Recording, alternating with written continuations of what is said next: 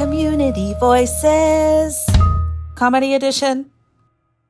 Hello, it's me, Richard Nixon, live on the Old Globe YouTube page, letting you know that this is the satire episode of Community Voices Comedy Edition. I'm also here to let you know that I am not a crook. Just kidding, surprise! It was me the whole time, your host and friend, Katie H., the workshop leader of this here program, Community Voices Comedy Edition. I'm not former polarizing presidential figure Richard Nixon, who is indeed very dead, but this guy knew how to get impeached. Am I right? Woo! This slightly pointed opening act is brought to you by today's workshop theme, satire. In today's workshop, we're going to explore this style of writing, read a really cool example featuring some fabulous artists, and then send you on your own mission to develop your own incredibly witty satirical piece. And since our reading is a little longer today, I'm going to jump right in and speed up my intro and maybe my outro. So what the heck is satire, Katie? Well, it's when you use humor, or more specifically ridicule, to dissect and explore the weaknesses of either groups of humanity or one person specifically. There are so many examples of modern satire and culture. You just might not know it. On the lowbrow and very popular side of the spectrum, there are shows like South Park and Family Guy that have created an entire structural gimmick around pointedly ripping apart modern civilization and pop culture. Some other examples of modern satire can be found in just about any mockumentary type setup. Movies like Waiting for Guffman and Best in Show and We Are Spinal Tap are creating a mockery of a subject, and that is entirely satire. Also, shows like Parks and Rec and The Office are satires of modern life. So you know the genre pretty well. Let's jump right into reading our play example for today so you can get one more example of satire and you can hear it in action. Today, I'm thrilled that we are reading Los Vendidos, Spanish for the sold ones or the sellouts. This is a one-act satirical play by Chicano playwright Luis Valdez, a founding member of El Teatro Campesino. The play examines stereotypes of Latinos or Latinx culture in California during the Reagan era and how this community were treated by local, state, and federal governments. All right, let's meet our actors for today and jump into our reading. Hooray! Hello, Valeria. Hello, Jerry. Hello, Letty. Thank you so much for joining us. As I mentioned, this is a little bit of a longer read, so we are going to just dive right in. You ready? All right, let's do this. Los Vendidos by Luis Valdez. The characters are Honest Sancho, secretary, farm worker, Johnny Pachuco, revolucionario, and Mexican American. Scene: Honest Sancho's used Mexican lot and Mexican cook. You know what? I just made a decision. I don't think I'm going to be able to read this well enough. So I'm going to cut this a little bit for myself because I don't think it's necessary for me to read all of the words that I'm butchering and make this bad. So just so you know, I'm going to cut out all of that. So we're going to start this. I'm going to start the introduction of this reading again. Okay, here we go. Los Vendidos by Luis Valdez. Characters: Honest Sancho, secretary, farm worker, Johnny Pachuco, revolucionario,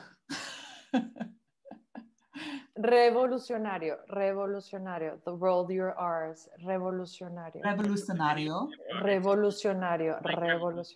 Okay, one more time. It's gonna sound like a white girl. Los feel like it's those two words. You can't forget. And so, wait, just actually to clarify, are you going to say Honest Sancho's used Mexican lot, and that's it, or I'm going to say scene. Honest Sancho's used Mexican lot and Mexican curio shop. 3 models are on display in Honest Sancho's shop.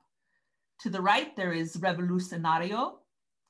At center, I'm going to skip all of the description. Yeah. So you'll hear my white lady pronunciation of some things, but not all of it. All right, let's do it one more time. My goodness. Okay. Los Vendidos by Luis Valdez. Characters: Honest Sancho, secretary, farm worker, Johnny Pachuco, Revolucionario, and Mexican American. Scene: Honest Sancho's used Mexican lot and Mexican curio shop. 3 models are on display in Honest Sancho's shop. To the right, there is a Revolucionario. At center, there is the farm worker. At stage left is the Pachuco. And Honest Sancho is moving among his models, dusting them off and preparing them for another day of business. Bueno, mis monos, vamos a ver a quién vendemos ahora, ¿no? ¿Qué hubo?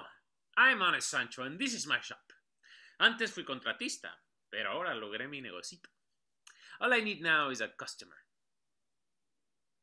A bell rings off stage. Hi, a customer.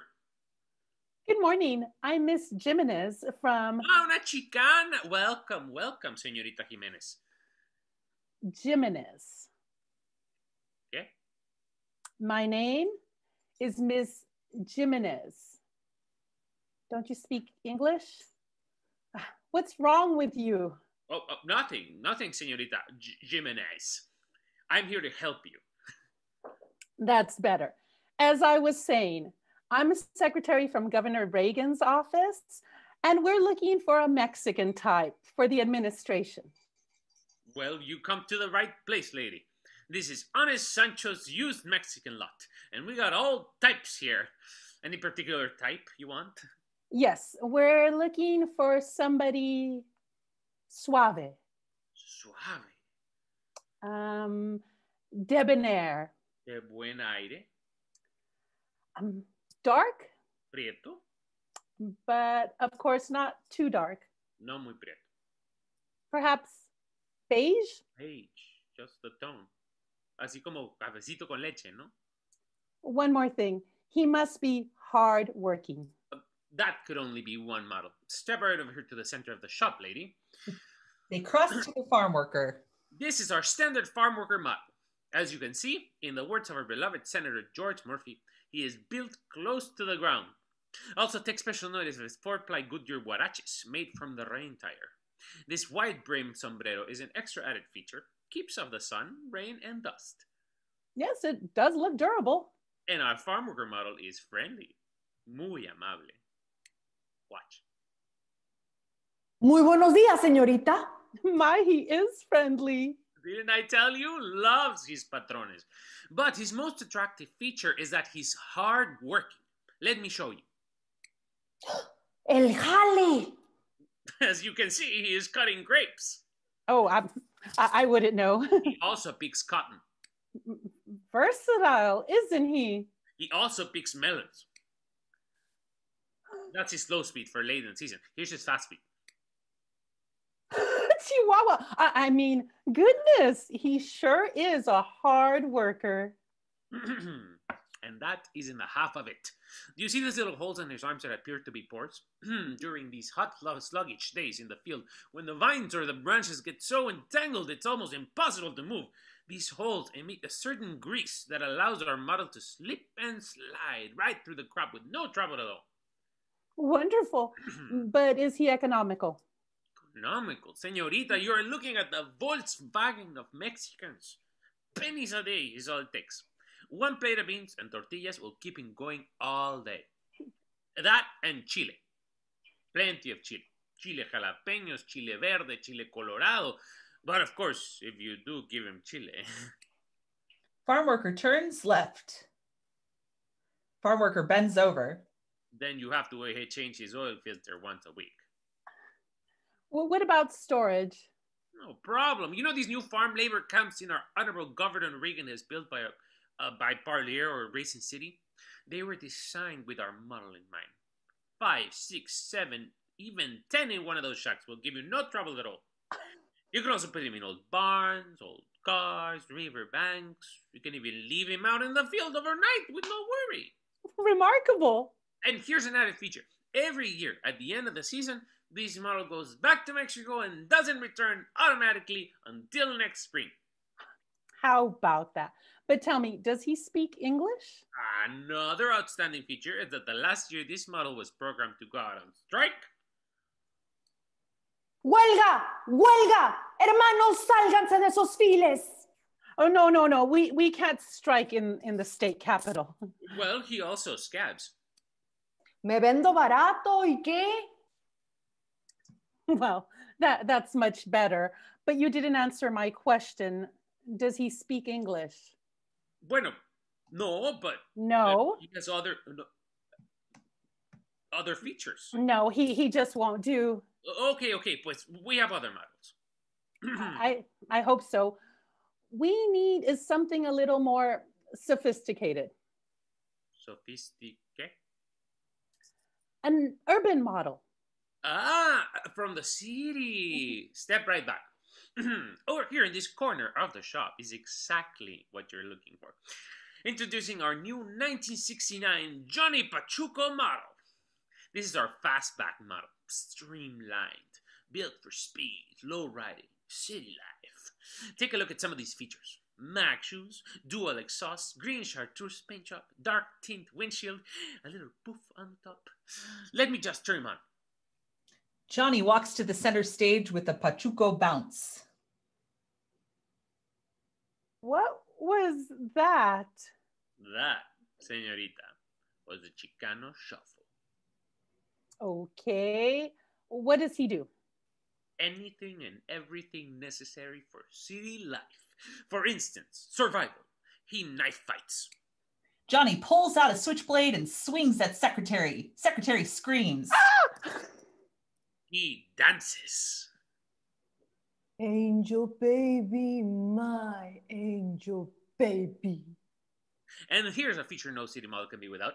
He gets arrested, but not without resisting, of course. En la madre, la placa. I didn't do it. I didn't do it. Oh, no. We can't have arrest. We must maintain law and order. But he's bilingual. Bilingual? Simon, que yes. He speaks English. Johnny, give us some English. Fuck you. I've never been so insulted in my whole life. Well, he learned it in your school. I don't care where he learned it. But he's economical. Economical? Nickels and dimes. You can keep Johnny running on hamburgers, Taco Bell tacos, Lucky Lager beer, Thunder beer wine, Jaska. Yaska? Mota. Mota. Peños, marijuana. That's against the law. Yeah. He also says glue. Johnny inhales glue. That's too much, man. That's No. too much, I say. Mr. Sancho, I don't think Wait a minute. He has other qualities I know you'll love. For example, an inferiority complex. You think you're better than me, ese, huh? He swings his switchblade. He can also be beaten and he bruises. Cut him and he bleeds. Kick him and he... Sancho beats, bruises, and kicks Pachuco. Would you like to try it? Oh, I couldn't. Be my guest. He's a great scapegoat. No, really. Please. Well, all right. Just once. She kicks Pachuco. Oh, he's so soft. Wasn't that good? Try again. She kicks Pachuco. It's wonderful. She kicks him again. Okay, that's enough, lady. You'll ruin the merchandise. Yes, our Johnny Pachuco model can give you many hours of pleasure. Why, the LAPD just bought 20 of these to train their rookie cops on. And talk about maintenance, señorita. You are looking at an entirely self-supporting machine. You're never going to find our Johnny Pachuco model in the relief roles. No, sir. This model knows how to liberate. Liberate? He steals. Johnny rushes to the secretary and steals her purse. Dame esa bolsa, vieja. He grabs the purse and runs. Sancho snaps, he stops. The secretary runs after Johnny, grabs the purse away from him, kicking him as she does. No, no, no. We can't have any more thieves in the state administration. Put him back. Hey, we still got other models. Come on, Johnny. We'll sell you to some old lady. Sancho takes Johnny back to his place. Mr. Sancho, I don't think you quite understand what we need. We need something that will attract the women voters, something more traditional, more romantic. Ah, lover. Step right over here, señorita. Introducing our standard revolucionario and or early California bandit type. As you can see, he is well built, sturdy, durable. This is the international harvester of Mexicans. What does he do? You name it, he does it. He rides horses, stays in the mountains, crosses deserts, plains, rivers, leads revolutions, follows revolutions, kills, can be killed, serves as a martyr, hero, movie star. Did I say movie star? Did you ever see Viva Zapata? Viva Villa? Villa rides. Pancho Villa returns. Pancho Villa goes back. Pancho Villa meets Abbott and Costello. I've never seen any of those. Well, he was in all of them. Listen to this. Viva Villa! That's awfully loud. Volume control. Viva Villa! That's better. And even if you don't see him in the movies, perhaps you saw him on TV. He makes commercials.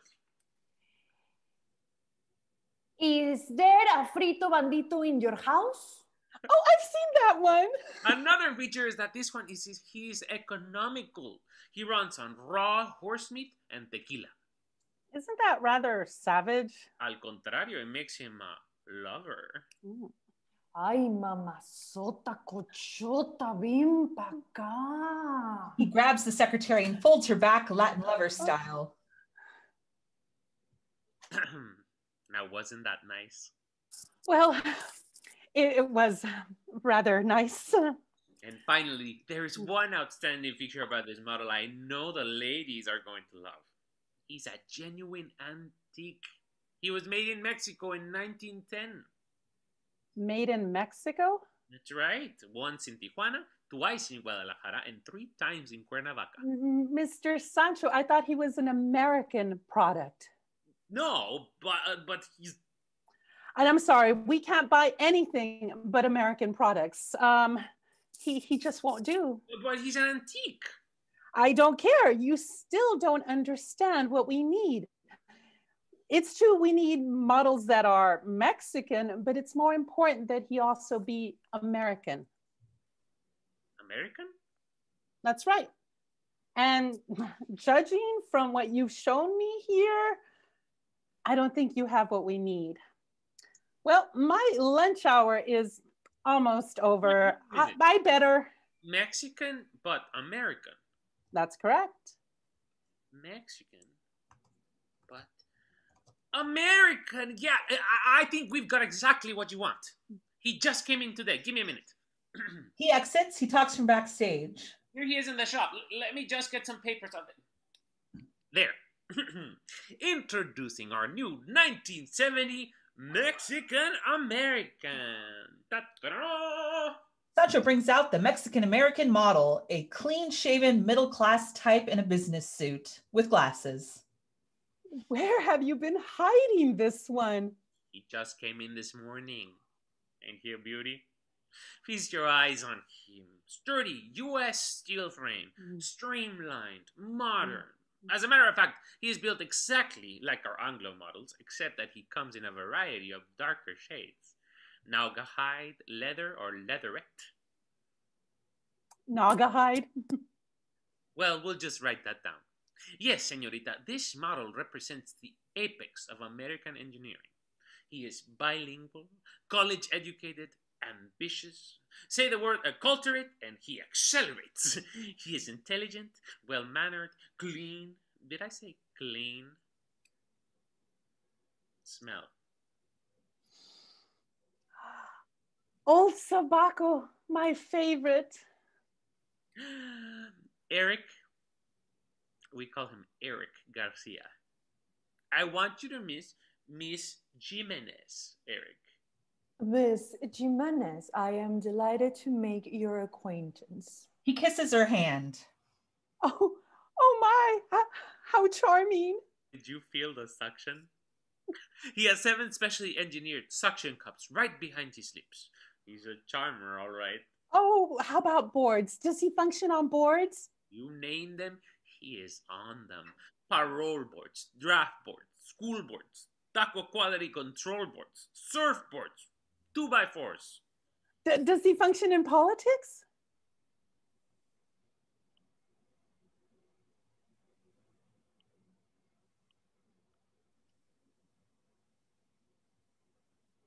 Sancho? Sorry, I paused. Okay, hold on. Let's hold. Mm-hmm.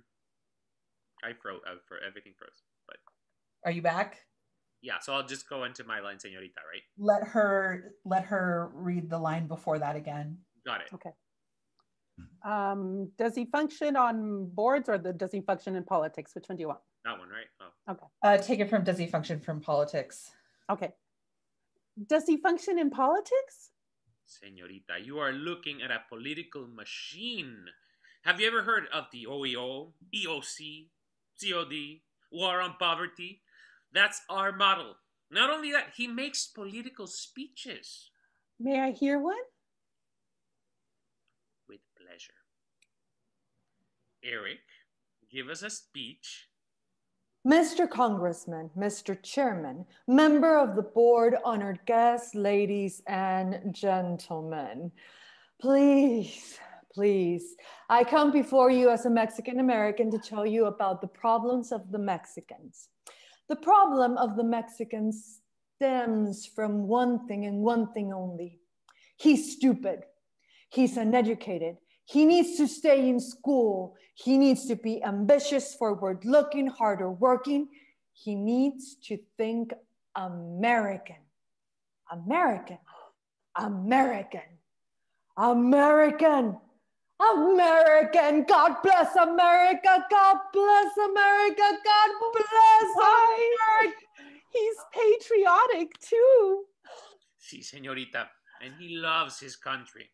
Let me just make a little adjustment. Well, what about upkeep? Is he economical? Well, no, I won't lie to you. The Mexican-American cost a little bit more. But you get what you pay for. He's worth every extra cent. You can keep him running on dry martinis, Lagendorf bread. Apple pie? Only moms. Of course, he's also programmed to eat Mexican food at ceremonial functions, but I must warn you, an overdose of beans will plug up his exhaust. Fine. There's just one more question. How much do you want for him? Well, I'll tell you what I'm going to do. Today and today only, because you've been so sweet. I'm going to let you steal this model from me. I'm going to let you drive him off the lot for the simple price of, let's see, taxes and license included, $15,000. $15,000 for a Mexican. Mexican? What are you talking about? This is a Mexican-American. We had to melt down 2 pachucos, a farm worker, and 3 gabachos to make this model. You want quality? You gotta pay for it. This is no cheap runabout. He's got... Okay, I'll take him. You will? Here's your money. You mind if I count it? Go right ahead. Well, you get your pink slip in the mail. Oh, do you want me to wrap him up for you? Got a box and back? No, thank you. The governor's having a luncheon and we need a brown face in the crowd. How do I drive him? Oh, just snap your fingers. He'll do anything you want. The Mexican American steps forward. Raza querida, vamos levantando armas para liberarnos de estos desgraciados gabachos que nos explotan. ¡Vamos! What did he say? About taking up arms, killing white people, etc. Oh, but he's not supposed to say that. Look, lady, don't blame me for boxing the factory. He's your Mexican American. You bought him. Now drive him off the lot. But he's broken. Try snapping another finger. The Mexican American comes to life again. Esta gran humanidad ha dicho basta y se ha puesto en marcha. Basta, basta. Viva la raza, viva la causa, viva la huelga, vivan los brown berets, vivan los estudiantes, Chicano power. The Mexican American turns toward the secretary, who gasps and backs up. She's turning toward the Pachuco farm worker and revolucionario, snapping his fingers, turning each of them on, one by one. I'm going to get you, baby. Viva la raza. Viva la huelga. Viva la huelga. Viva la huelga. Viva la revolución.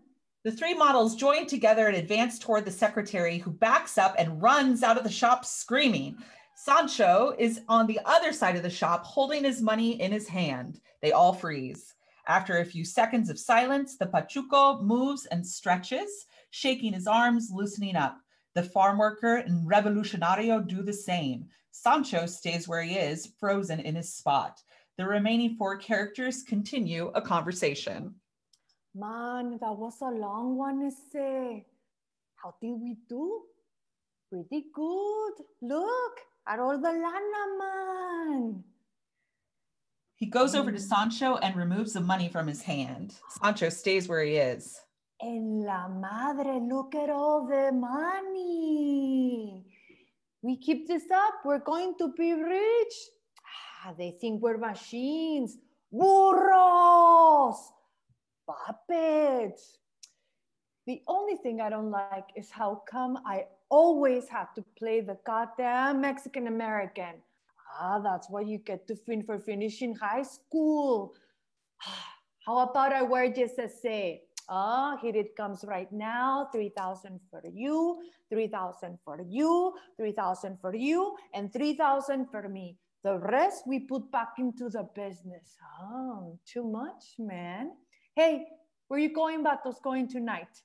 I'm going over to Concha's. There's a party. Wait a minute, Vatos. What about our salesman? I think he needs an oil job. Leave him to me. The Pachuco farm worker and Mexican American exit, talking loudly about their plans for the night. The revolucionario goes over to Sancho, removes his derby hat and cigar, lifts him up and throws him over his shoulder. Sancho hangs loose, lifeless, to the audience. He's the best model we got. Ahua! He exits. End of play. Yay! Hooray! If you're watching, we really enjoy emoji applause in our comments. Give these three fabulous actors a round of applause. We're just going to have a quick little discussion here about this piece with these three, and I'm just going to ask them the question that I ask all our guests, which is, what did you find funny about that reading or about that piece? And how about we start with Leti? Leti, what did you find funny about Los Bandidos? It's one of my favorite pieces. And what I love about this piece is how absurd it is. You know, it takes these characters and really pushes the envelope with them, trying to make a point. So I like comedy that isn't just comedy for comedy's sake, but is trying to make a point and bring the lens on something. And I think this play does that very well. I agree. Thank you, Leti, for sharing that with us. How about you, Valeria? I'm a ladies first kind of gal. Sorry. Thank you. I love this because it's pretty much the story of my life, Katie, like how we as Mexicans are seen, and as we always have like a stereotype all over the world. And being myself Mexican, you know, born and raised here in Tijuana, I always get the question, right? Are you Mexican? Why are you this, like this and that? And this pretty much puts the story here, puts it out there, like we're everything, we're everywhere, we're all shapes and colors. We we love to work. We really love to live our life and live our dreams. So that's what I love about the story. And just, I can laugh about it, right? Because I see the truth and the reality of it. And I truly can laugh about it because, you know, I get it.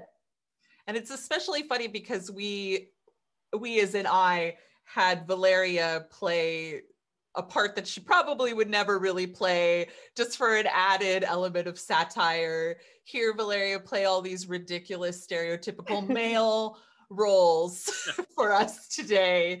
Just, you know, I love it. to be I real, love to, yeah. real silly. I love it to be silly, and thank you for the casting that you It's gave me the something opportunity to do this. Of course, it's something I'm enjoying on SNL right now. I don't know if any of you are watching, but they're having some of the most ridiculous male characters in our life being played by women lately, especially in the opening sketches. It's a choice that is very funny, and SNL is a big satirical show, so it's relevant.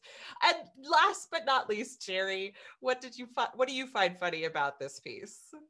A little bit kind of what Letty was saying. I love how absurd it is and how it is both, it makes you think but also makes you laugh.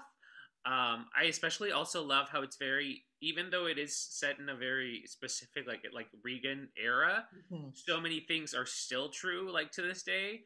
So many things also are of the time, and that's great, but it's so well done that it does bring across many important points that's not even that it's specific to Mexican culture, and also some things that are just universal about, you know, acculturation in the United States and how that all works. So you could change a couple of names in this piece and have it be very, very much modern.